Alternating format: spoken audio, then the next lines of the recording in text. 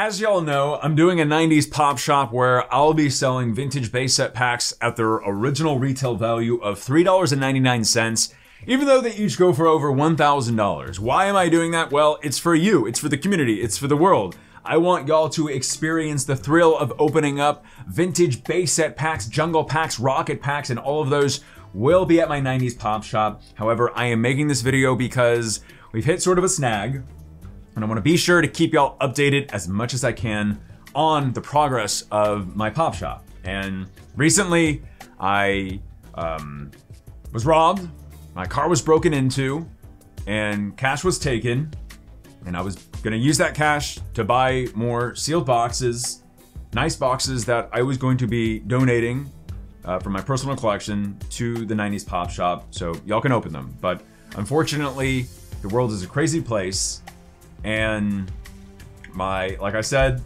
it's not a targeted Leonhart attack. It was as simple as just being in the wrong place at the wrong time. Never do something like that, but of course the one time that I do it, just happened to be at the wrong place at the wrong time.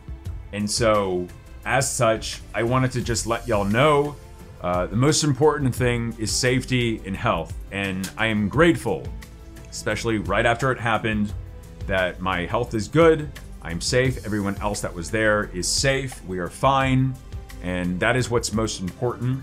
And second is you, this community. I'm grateful to even be in a place to where I can be getting these boxes and being able to give them back to y'all so you can open up these packs. And every single day, I try to remain grateful for what I have, for what we have as a community. And so I do want to say thank you for being part of the Heart Squad, being part of this community.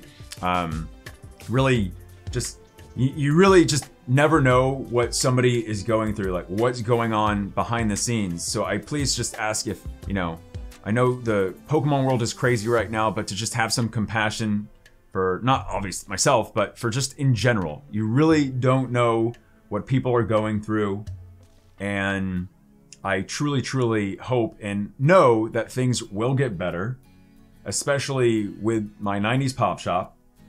I do want to say, even though this has been a traumatic experience, my resolve has never been better.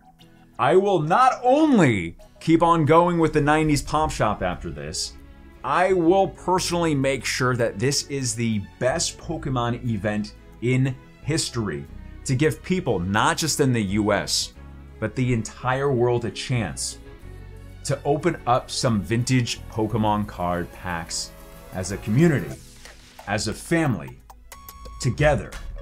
And I want to say I thank y'all so much for being part of this journey with me, because it has been a journey of ups and downs, and I promise you, everybody, things will get better. But I thank y'all for listening today. Videos will resume as normal tomorrow, and I thank you for being here and being part of this community.